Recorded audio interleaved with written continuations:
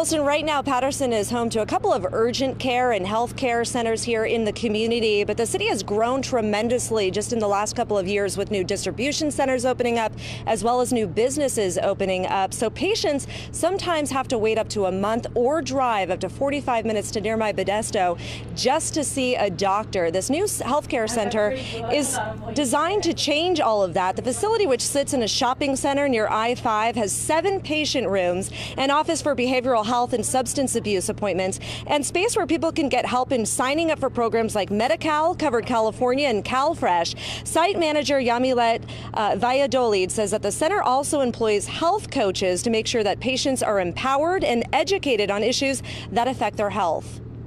In issues of diabetes and asthma, we have the specialization in that, and they work with that patient, and they're able to ensure that that patient has access to the resources necessary so that they have healthier lives.